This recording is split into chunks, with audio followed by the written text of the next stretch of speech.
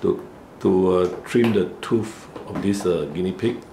Today is Sunday, May 9, 2016. We put the guinea pig, show the teeth first, take the guinea pig out, just have a look at the teeth there. My assistant will show the teeth, which is extra tooth on the lower,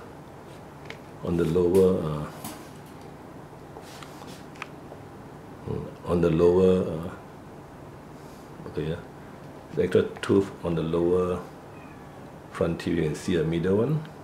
Is it 3? Wait, let me see. Looks like 2 or 3 now. 3. Turn the guinea pig towards me a bit, turning. You can see 3. So the guinea pig has not been eating for at least a month because the extra tooth on the lower. There are 3. A bit towards me. No, the other side, the other way. Okay, facing me, correct.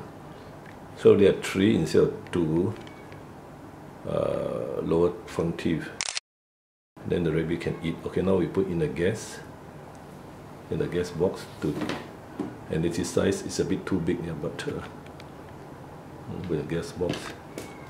And what I do is switch on oxygen, halogen at 5%, halogen on, not halogen, isoflurane on at 5%, semi-open circuit, oxygen, and the instruments used are this. Okay, this one, the first one on the right, is to open up the cheek, so we exposure to the front teeth. The second one is to pick up the tongue to the side. Third one is to remove the cheek, the clip tooth. Now this one is the one, the Dremel burr, they call it.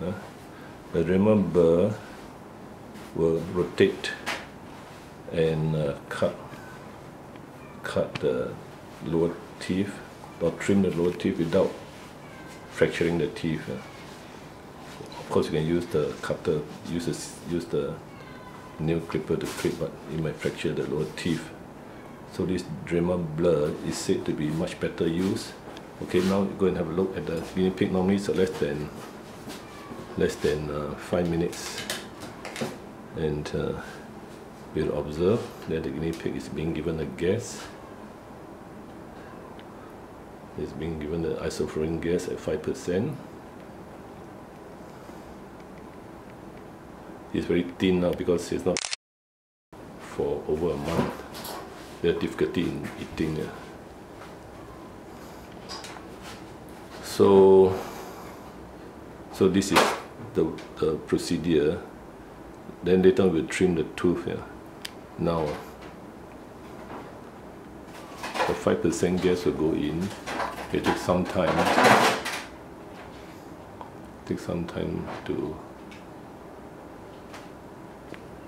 To sleep. Once you sleep, we will use a burr, the Dremel burr, to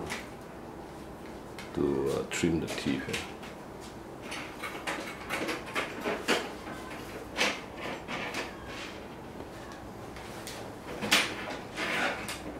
So it's still not sleeping yet.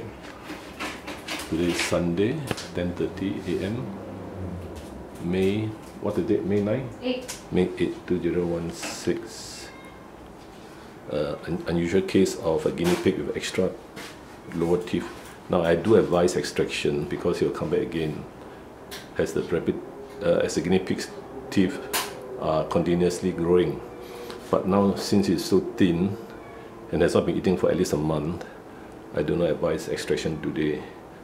Let him recover first. About a month later, when the extra tooth comes back again, grows back again, and when he's well, he's going to sleep soon.